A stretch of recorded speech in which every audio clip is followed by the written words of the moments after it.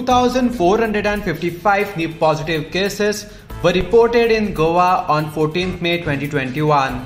According to Health Bulletin issued by Directorate of Health Services, Goa's recovery rate is 74.7%. 2,960 people recovered in last 24 hours. 61 new deaths reported today. Total deaths reported till 14th May 2021 are 1,998. Active cases in the state now stands at 32,387.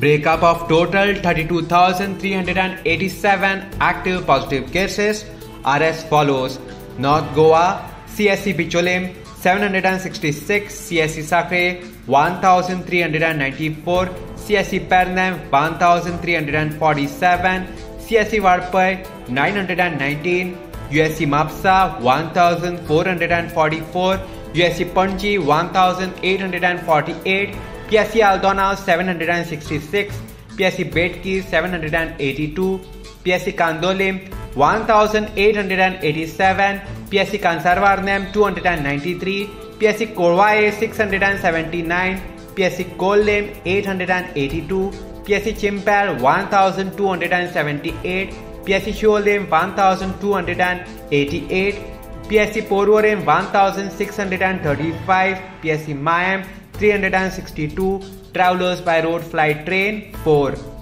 South Goa, CSC Kurchorim 784, CSC Kankona 568, USC Markau 2,523, USC Vasco 1007, PSC Bali 467, PSC Kansavlim 996, PSC Chinchanim 470, PSC Kortalim 1314, PSC Kurtorim 576, PSC Lutolim 840, PSC Marsaim 528, PSC Kapam 575, PSC Sangam 514, PSC Shirada 630, PSC Tarabandora 586, PSC Ponda 1785, PSC Navelim 650.